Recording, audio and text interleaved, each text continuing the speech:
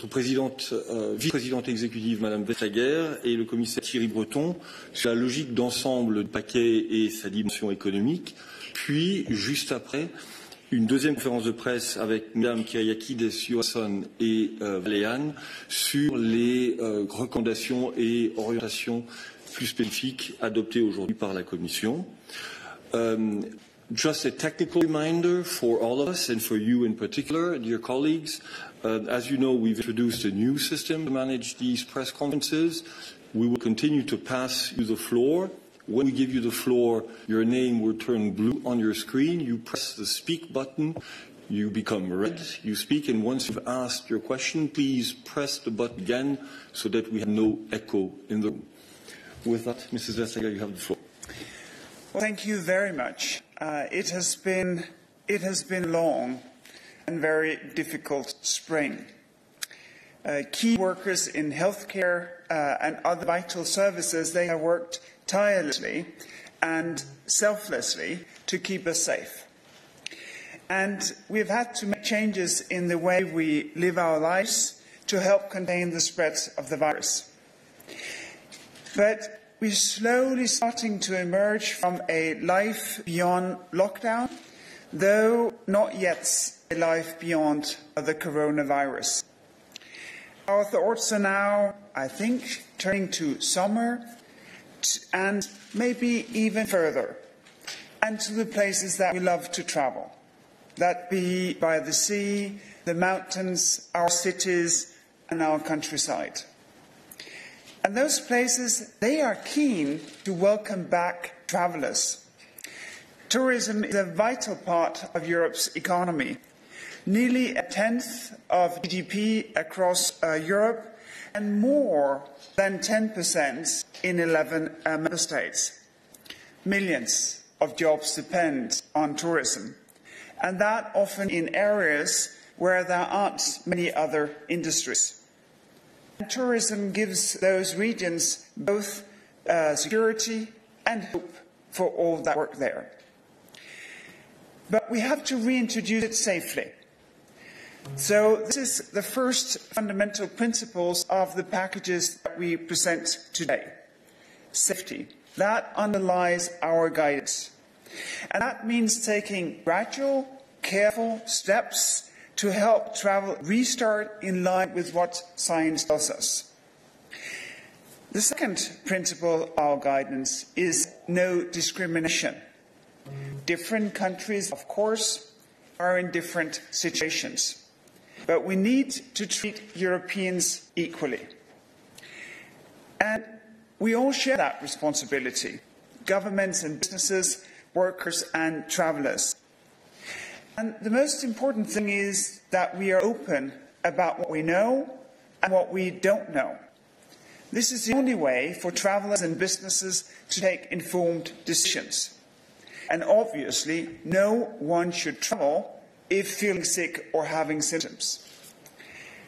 We need to work together to keep travel safe as Europe starts to cross borders again. And that is why the European Commission has adopted this package of guidance and recommendations today to coordinate a safe return to travel and tourism this summer. The package is built on joint European roadmap towards lifting containment, and it's about coordinating, not replacing the work that is being done by businesses, by national and local governments all over Europe. We've seen all kinds of innovative ideas to help tourism recover. That could be phone numbers, websites like in Greece, Germany or Austria, that inform tourist businesses about how to operate safely, or the project in Lithuania and Slovakia that allows customers to buy vouchers to support their favourite pubs and restaurants. And there are bound to be more good ideas to come. So our guidance doesn't try to prescribe exactly what governments and businesses should do.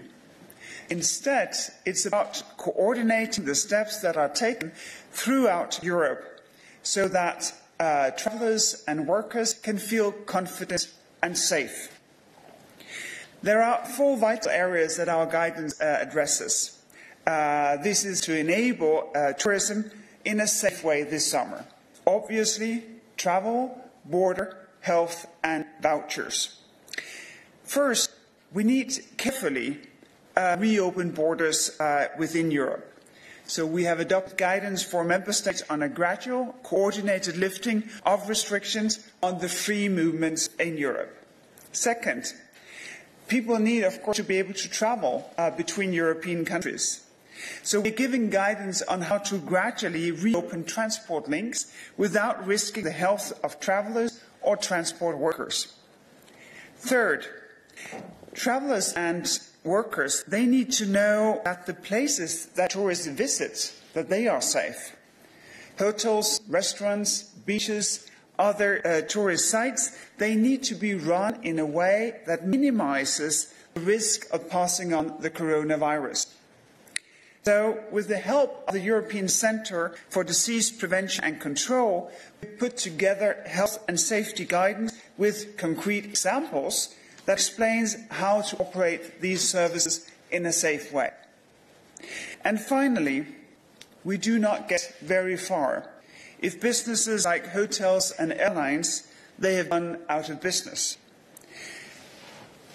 And yet, a lot of these businesses, they are feeling an intense strain. They're caught between the need to refund cancelled trips and the reality that new bookings are still very thin on ground.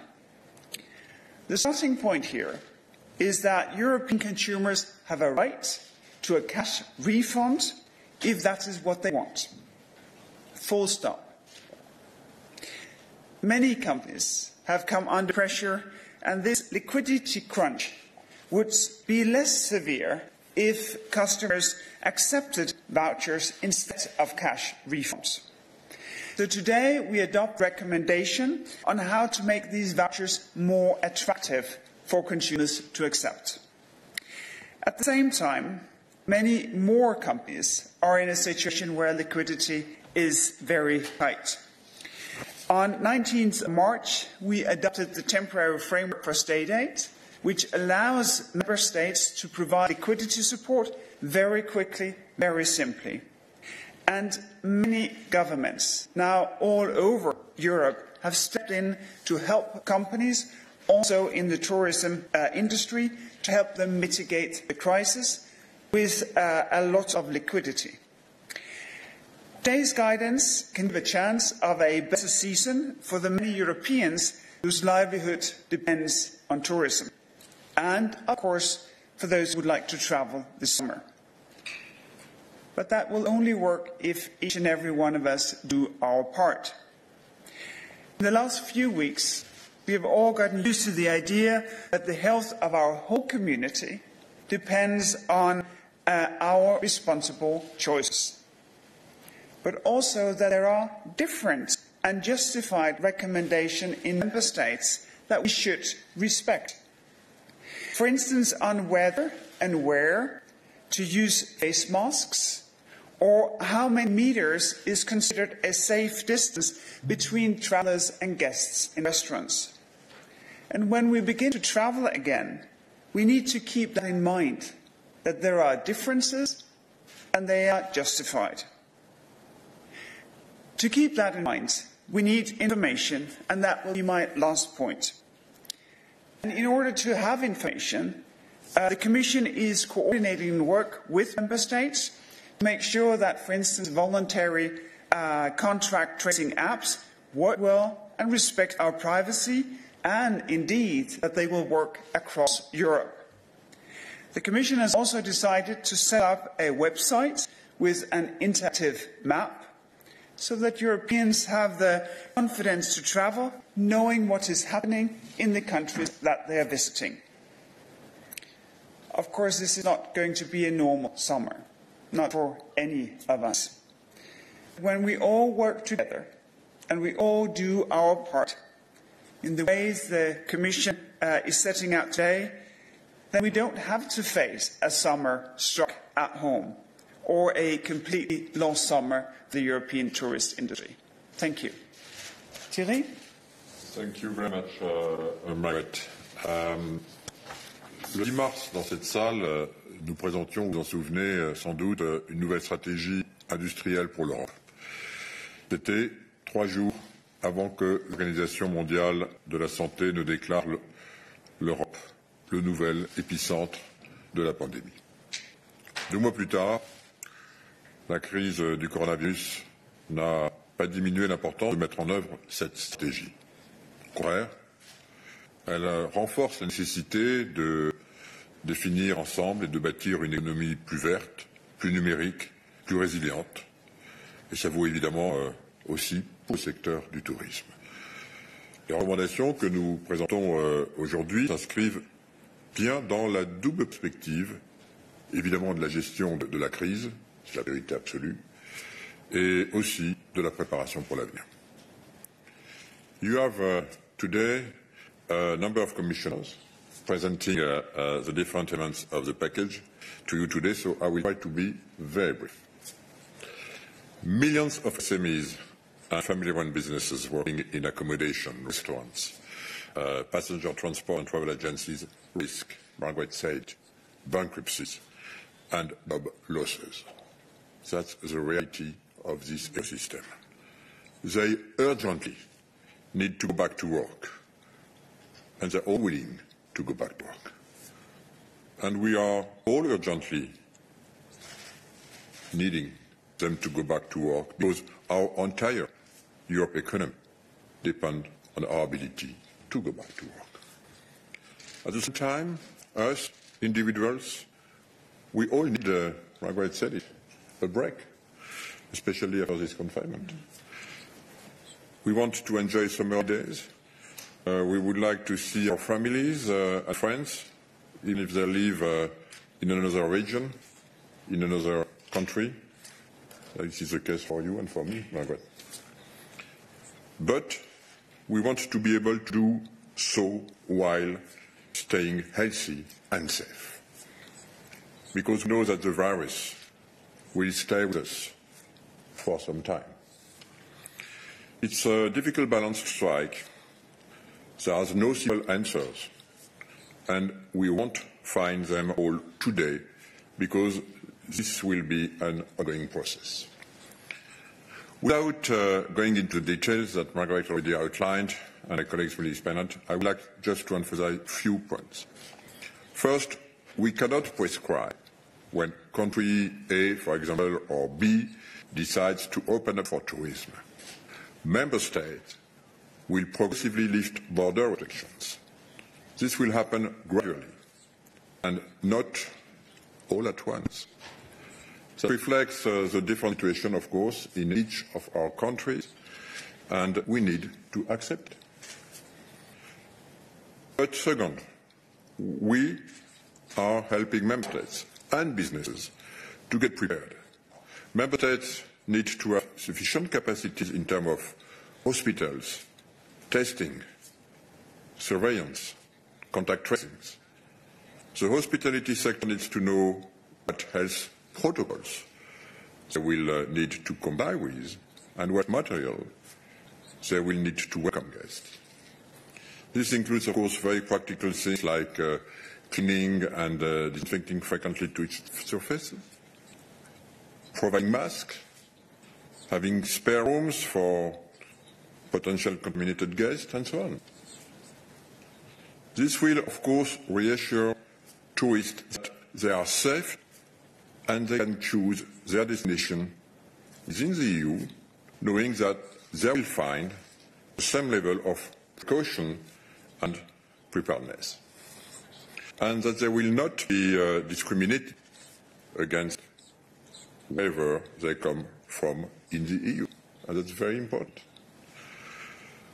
Third, financial risk is also an element that we need to mitigate, and Margaret already mentioned that is the logic behind our recommendation on vouchers as alternative to cash reimbursement. And fourth, our citizens and businesses need information.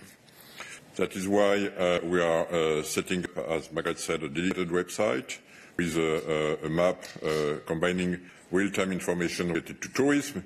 The workshop could be called, for example, Reopening EU, because this is what we want, smoothly, what we want, reopen EU. And this will also help businesses draw inspirations from innovative solutions found by others. Because ultimately, to manage this virus, Europe needs creativity. We have seen that innovation and responsibility among the many businesses that have converted, for example, their production lines to produce masks or ventilators. And we are starting to see that innovation among small restaurants and hotels owners, as well as towns all over Europe. Beyond managing what will remain a difficult 2020 summer season, we need to start preparing the future. As far as all other industrial ecosystem, the recovery will have to be green, digital and resilient. We need to work collectively, EU institutions, the industry, regions and cities, stakeholders, on how to achieve this, learning from the crisis, paying particular attention to SMEs, anticipating new trends and consumer patterns related to it. Therefore, we will organise a European Tourism Convention to start designing the European tourism of tomorrow and start preparing a roadmap for sustainable, innovative and resilient European tourism ecosystem. In other words, a European agenda for tourism 2050.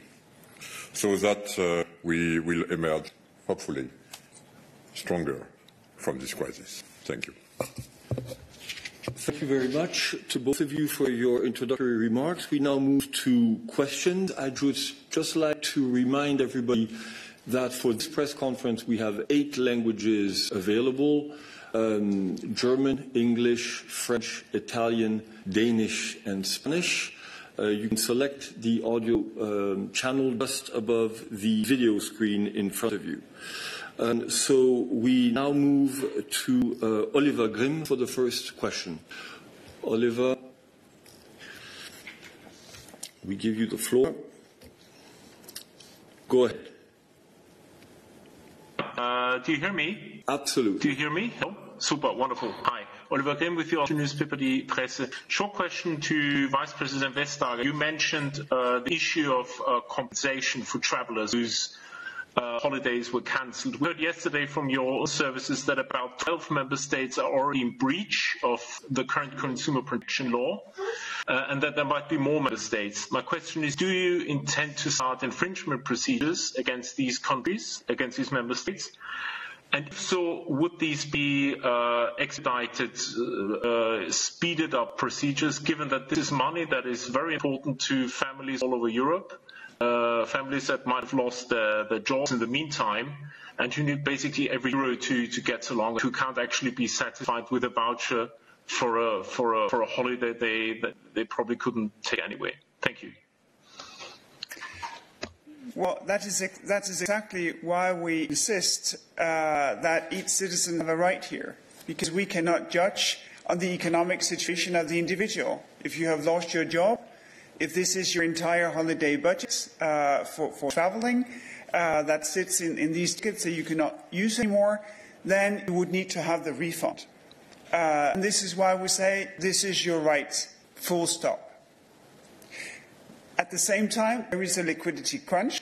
If one can afford to take a voucher or would like to support businesses by taking a voucher, well, this can be made attractive.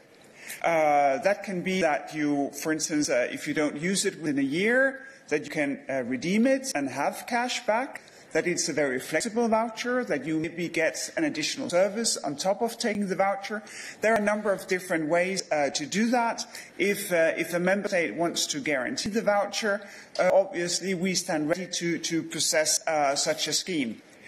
As of today, we have taken the Commission decision to this.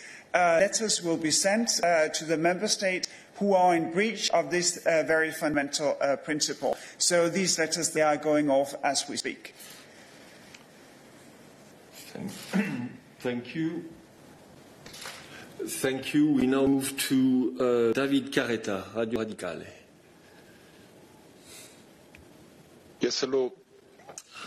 Can you hear me? Yes, we can. Okay. Thank you very much. David Carretta, Radio Radicale. Sorry to insist on the issue of passenger rights, because you are not opening an infringement procedure, if my understanding is right. You are just sending letters. So, in this moment, the airlines are benefiting from state aids. My question is quite simple. Is the liquidity problem of airlines company more important than the liquidity problem of households? Because that's the impression that we received from the attitude of the European Commission and some member states if the European Commission does not act immediately on that issue. Une deuxième question pour le commissaire Breton à propos des frontières. Il n'y a pas de recommandation scientifique du Centre européen de contrôle et prévention sur le maintien des contrôles aux frontières, ou les frontières fermées, parce qu'en fait elles sont fermées. Et là, au début vous avez dit il ne faut pas fermer les frontières, et maintenant vous dites il faut les ouvrir tout doucement, progressivement, etc. Mais sur quelle base scientifique vous dites ça? Pourquoi vous dites pas simplement les frontières ne sont pas utiles pour combattre le virus? Merci. Well, on the first question, I'm terribly sorry that was unclear. What is starting now is the first step in the infringement procedure. It is always so that the first thing we do is that we send a letter to say, well, you're not in agreement with European legislation. And then, of course, we expect member states to correct it immediately. Otherwise, next steps will be taken. Thank you. For the border, of course, and lifting borders, you will have a precise explanation on the policy that we will have, the protocols that we will present with our colleagues Ylva Johansson in a few minutes.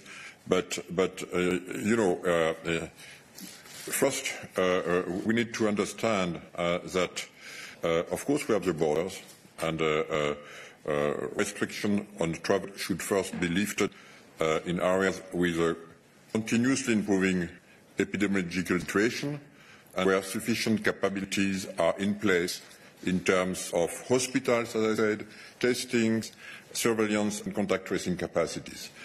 And this is the first priority. And this is, of course, a decision of the health authorities, which are run, as you know, by member states. But secondly, and of course, we will try, of course, as we said, to coordinate all this, and my colleagues will be much more vocal on this. But the second thing I wanted to mention is obviously you're right, in a sense. There is no border for the virus. And this is why we will always prefer to see zones, areas, regions, where, of course, you may see an evolution or different evolution of the pandemic, and then, of course, to treat these regions the way that should be treated. And this is, of course, what we will recommend more and more, to look at regions instead of looking at countries. But I repeat, decision in both cases will have been taken by local health authorities. Merci beaucoup. Nous passons maintenant à Lotte. I'm not sure to pronounce the family name correctly. I think it's Danish. Can you hear me? Yes, we can hear you, Lotte. Can you hear me? Yes, go ahead. Okay, I'll take the chance and ask the question in Danish for Margrethe Vestager. Margrethe, til det land, du selv kender bedst, Danmark, som har forholdsvis fine coronatal, og andre lande står i samme situation. Din anbefaling der er til et land som Danmark, at man åbner grænserne så hurtigt som overhovedet muligt, og vil din anbefaling være, at man åbner grænserne først til nabolande, eller kunne det for eksempel også være til andre lande, der ligger længere væk, for eksempel Grækenland, som også har forholdsvis fine coronatal? Tusind tak, Lotte.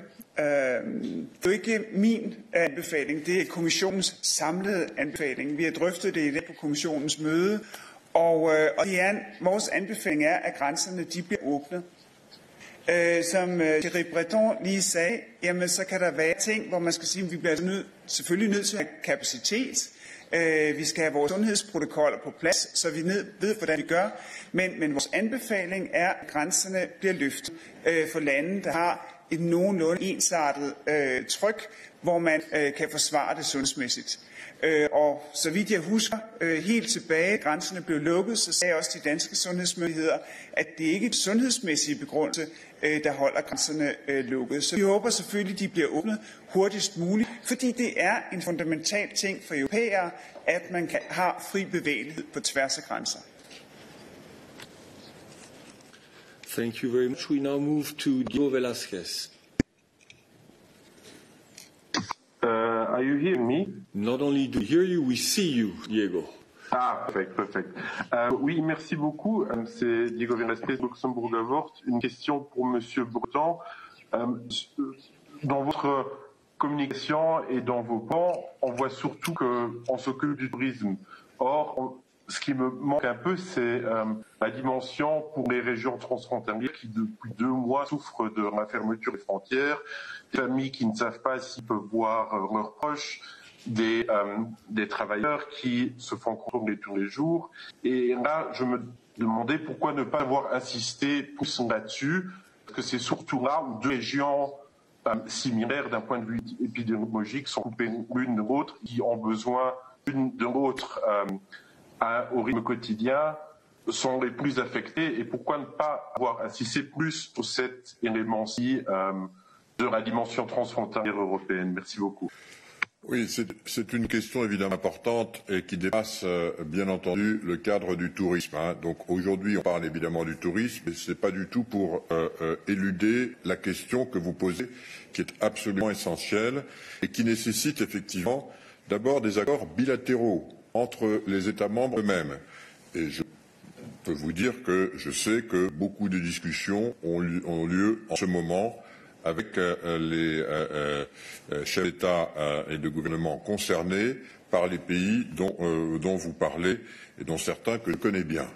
Donc c'est un sujet qui est un sujet essentiel pour les travailleurs frontaliers.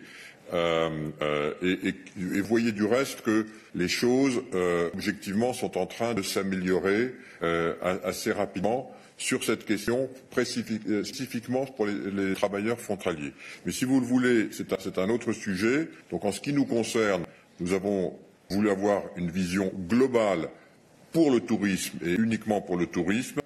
On saura vous parler évidemment de cette question plus en détail, parce qu'on a encore une fois une vision quasiment en temps réel et au jour le jour de ce qui se passe. Je peux vous dire que les choses s'améliorent et je pense qu'elles vont s'améliorer dans les semaines qui viennent pour régler ce problème qui est un problème important pour le redémarrage du marché intérieur.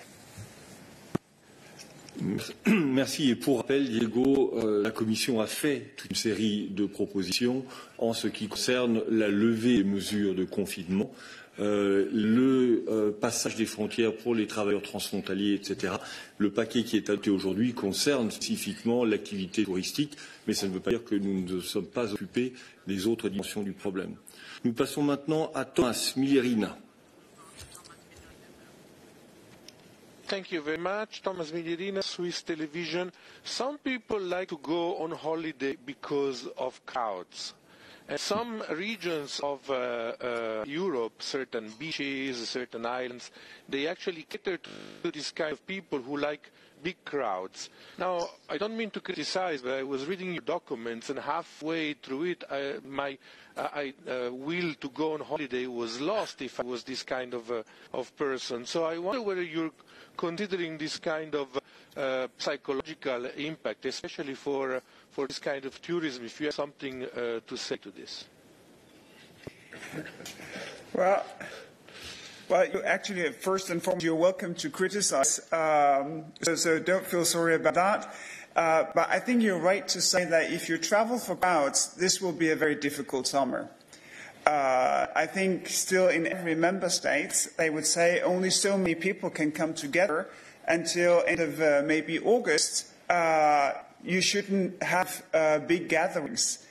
Actually, we also recommend that technology is used in order to enable people to see how to process, for instance, to a museum in a safe way, to buy your tickets beforehand so you don't have to queue at a counter, that your tickets can be processed without a professional at a museum having to come close to you, so that you have your booked entry in order to avoid crowds, and that kind of systems can be used in numerous different places in order to be able to respect distance between people.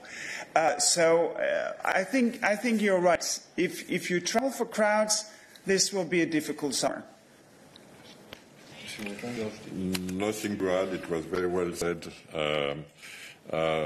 We need to understand, and know that you know that extremely well. The crisis is not over. We are just lifting now a little bit more our freedom, quote unquote, but we need to continue to live with the virus. So yes, Margaret said it very well. This will be a summer like the others, but we hope it will be the last one this way. Okay, thank you very much. We now move to Daniel Weber. Yes, hello. Daniel Weber from the Luxembourgish Public Radio, 100.7. I have a follow-up to David's question, maybe a more general way. I'd like to know what's the Commission's general position on closing borders in order to fight a virus like corona? That's my first question, and I have a second one on discrimination. The Commission has been underlying that EU citizens should not be discriminated. If I understand your recommendation well, this could be the case, though, that a citizen of a country is allowed to enter another member state, but another citizen from another country is not allowed to do so. So how is this not discriminatory? Thank you. First and foremost, our colleague Ylva Johansson, who has worked with borders now for a very long time and who have the interaction with the relevant ministers, she will be here shortly just to say that she will give you every detail. But the point to say here is that if you open the border, well, it shouldn't be just for some passport holders and not for other passport holders. Because you can have, completely legitimate reasons to be in a country. You can work there, you can have your family there, you have stayed there for a very long time, even though you do not have the passport of the country.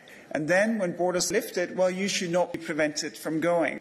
And as Thierry just mentioned, the virus doesn't really respect the national borders that were created by wars in previous centuries. The virus travels with people if we do not do as we're supposed to do, sanitize, keep a distance, that we're prudent. And this is much more important for people to understand. You see the approach in France with red and green zones. You see in other countries, larger countries, where regions have had a very, very awful situation with virus, and other parts of the country has not been hit at all.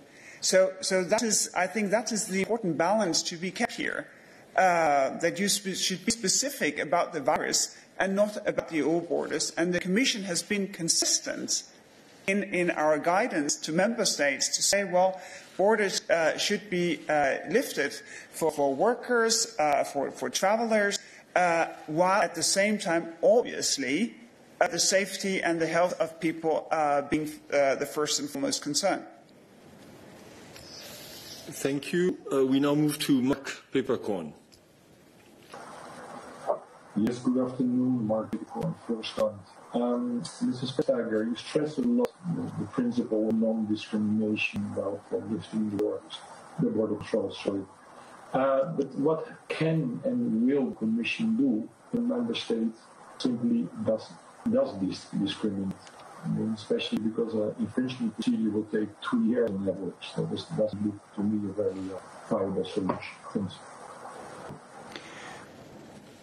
Well, I really do not mean to escape the question, but I don't think that it's fair when my colleague is coming here who will have to take the precise decisions on what to do on these issues, and Ilva will be here depending on the number of questions, but very, very shortly. Indeed, you will have ample opportunity. I see that there are many hands raised to ask specific questions on the guidelines and the different aspects, including vouchers, consumer rights, in the second press conference. Let's see if we have a certain number of questions, perhaps more on the economic dimension of this. I move to Susanna Francis.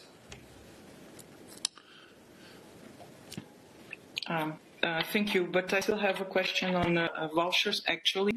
I would like to understand, if a company decides that it will only give this money back to a customer, for instance, in 2 years' time, is it still okay?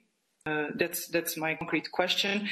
And you're saying that, of course, we cannot have crowds, but should we expect crowds inside planes? Because we don't see here, or at least I don't see here a clear recommendation for empty seats. So I would like to understand for aviation, what is your recommendation? And just one last question, because we saw Greece suggesting that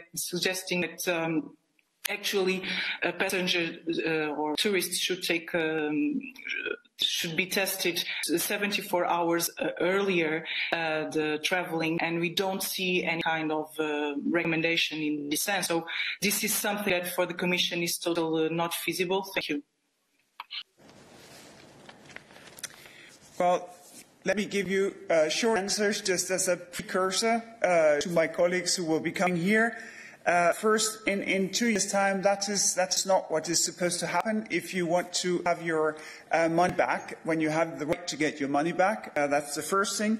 Second, on airlines, we give the guidance as to how, from a health point of view, that you can still fly safely, where you cannot observe distance, that you then use different kinds of protective equipment, masks in particular, and of course that you use the ventilation system to its utmost use.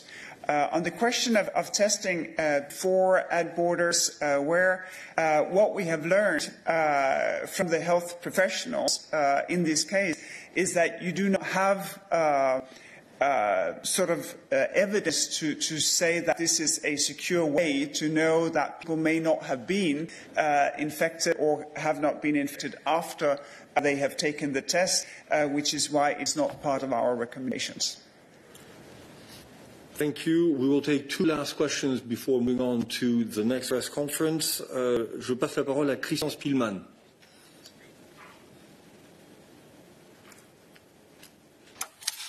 Oui, bonjour. Ma question pour Monsieur Breton sur l'ouverture des frontières et plus spécifiquement sur la France. Je sais qu'aucune décision n'a encore été prise par le gouvernement français qui doit se prononcer le 15 juin, mais on sait que traditionnellement, en juillet et en août, on a des grandes transhumances. Alors, il se trouve que la France est un pays avec 7 frontières, qu'elle est traversée du nord au sud. Beaucoup de gens du nord voyagent en voiture pour gagner l'Espagne, le Portugal, l'Italie. Et on sait que la situation épidémiologique en France est très distincte. C'est-à-dire qu'en fait, on a 2 zones très touchées, qui sont le Grand Est et la région parisienne. Si jamais la France devait retarder l'ouverture de ses frontières justement à cause de cette situation épidémiologique, est-ce qu'on peut envisager des contournements? Est-ce qu'il faut attendre que l'on ouvre totalement toutes les frontières, ou est-ce qu'on peut imaginer simplement bloquer, réserver avec certaines régions? Comment est-ce qu'on peut imaginer cette mécanique d'ouverture de frontières avec un pays qui a ses spécificités? Et ma deuxième question est plus précise pour Madame Vestager. J'avoue franchement que je serais très intéressé de pouvoir aller visiter une exposition en Suisse qui va terminer la fin du mois de juillet. Donc on est la fin du mois de juillet, on est en mai. Je voudrais savoir si je peux faire la réservation en toute tranquillité ou s'il vaut mieux que j'attende les derniers moments. Merci. Je vais répondre à la première question. Je pourrais presque aussi répondre à la seconde, mais je laisserai Madame Stager parce que Sur la première, vous avez raison, la France est un des grands pays touristiques de l'Union européenne, mais pas uniquement, évidemment. Et la France accueille beaucoup de touristes qui ne sont pas des citoyens français ou des résidents français. La France est souvent traversée, notamment pour aller par exemple en Espagne, qui est un deuxième grand pays touristique, même le premier d'Europe, depuis il y a 2 ans.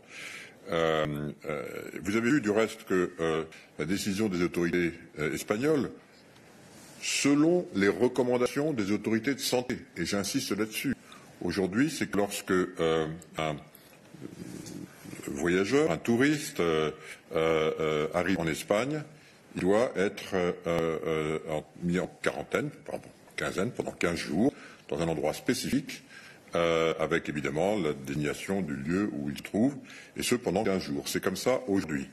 Je ne sais pas si ce sera le cas cet été, mais c'est le cas aujourd'hui. Vous avez vu en revanche que la France semble indiquer, et vous avez déjà vu ça puisque vous suivez évidemment ces sujets, que en ce qui concerne l'accueil des résidents non français qui voudraient venir en France, il n'y a pas cette demande qui est demandée par exemple par les autorités espagnoles.